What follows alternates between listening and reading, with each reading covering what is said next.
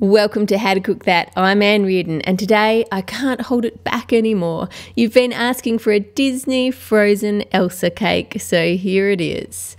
Firstly, to make this cake, you're going to need 1.5 of the rich chocolate cake recipe, and the recipe video for that one is on the website howtocookthat.net, and I'll link to that recipe in the description below. Bake it in 2 20cm round tins and one 1 litre heat-proof bowl that you've greased before you pour the mixture in, and bake it for around 45 minutes or until it's cooked all the way through.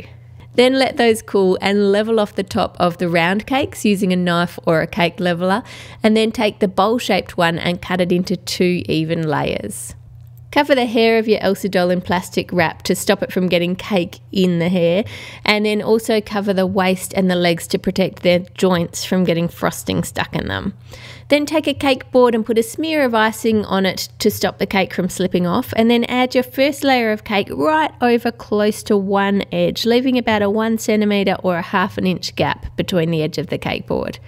Cover that in a layer of frosting and then add the other round cake on top. And I'm using my chocolate buttercream recipe for this one, and that recipe is on the blog post as well for you. Then add the base of the bowl part and then cover that with more frosting, and again we're putting it over to one side of the rounded cake, and then put the rounded bowl part on top of that. Now we want our doll to sit towards the front of the bowl shape.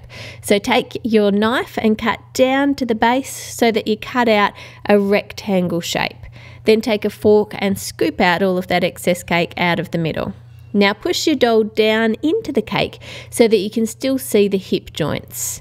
We want to carve the cake so that it's smooth at the front and the sides, and then we want to carve the back to make it less bowl shaped, so just cut it down a bit there and more like it's a flowing fabric dress.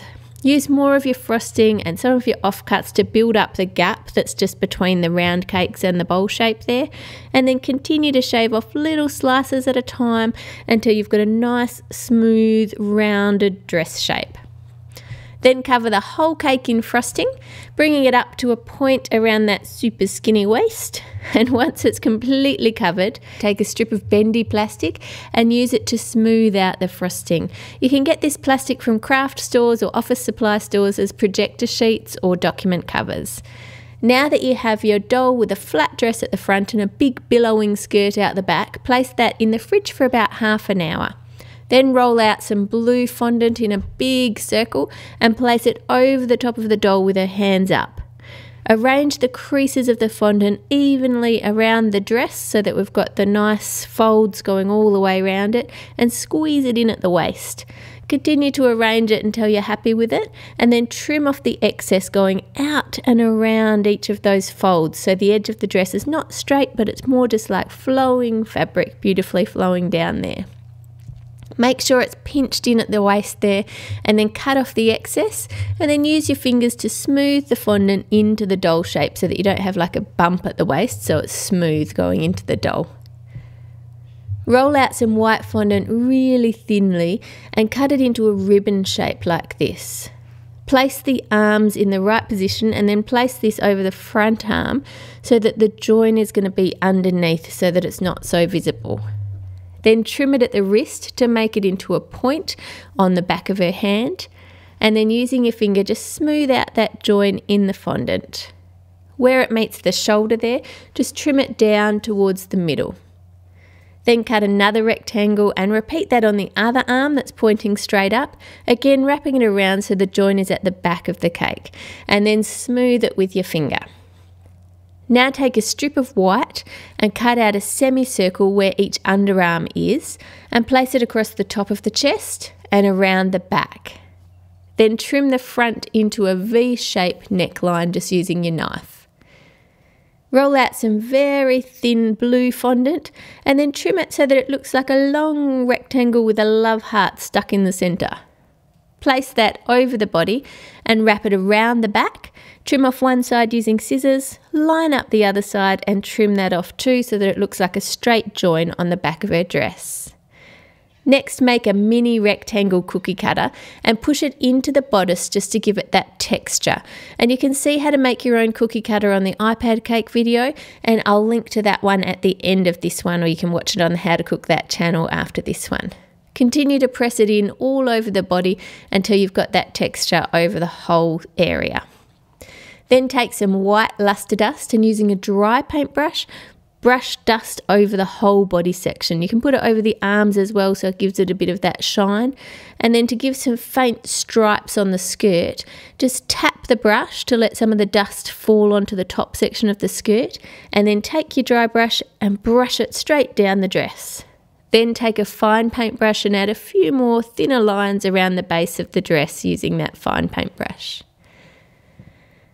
Now for the beautiful draping back part of the dress. Take a sheet of non-stick baking paper and place it on the back of the doll and draw the shape that you want the cape to be. Then scrunch up some paper towel into tubes that are narrower and firm at the top and more billowing at the bottom, and rest them on the back of the skirt. And this is going to hold the cape off the dress while the cape is setting and while it's hot, so that it's not going to affect the fondant. Heat the sugar and water in a saucepan until it dissolves, and then wash down the sides of the pan with a wet pastry brush and let it boil until it just starts to go golden. Remove it from the heat and stir in a tiny bit of blue colouring, and then immediately pour it out over your template and use a knife just to get it to the right shape. Now I've put mine on a cutting board covered in a tea towel here so that it doesn't cool down really fast. If you've got a cold bench top, then I suggest you do that as well. And then you want to let it cool for just a moment, but not too much. If you pick it up straight away, it'll be too runny and it'll all drain off. But if you leave it too long, it's going to be set and you're not going to be able to shape it. Just lift it up, hold it across the back of the dress where you want it to join on, and quickly adjust the way it's sitting, and then just hold it. Just be patient and hold it still while it's starting to set. If you need to, trim off some of the bottom using an oiled knife. Just press it down around the base before it sets hard. Then leave it for about another 10 minutes. It should be able to hold itself firmly enough, but we just want it to be completely cooled. And then you can peel off the non-stick baking paper and remove the paper towel. Use some royal icing across the back of the dress and some on the base of the cape to ensure that it doesn't slip off the cake when you're moving it to the table. Now this sugar cape will absorb moisture from the air, so if you're not using the cake the same day, place this cape part in an airtight container and only add it a few hours before you're serving the cake. Use the royal icing to pipe some snowflakes onto the base of the cape, add more royal icing around the base to cover the whole cake board, and then add a snowflake to her hand and some more around the base of the dress. I'll do a little bonus video for you separately this week to show you how to make those snowflakes. I've also added some wire to her hair to make it stick out on the angle like it does on the poster. Then you can put on the Let It Go song and serve up slices of your Elsa cake. And it's a delicious moist chocolate cake that will delight all the little girls who see it. Subscribe to How to Cook That for more cake tutorials, amazing desserts and chocolate creations. Put all your requests in the comments below. Have a great week and I'll see you Friday.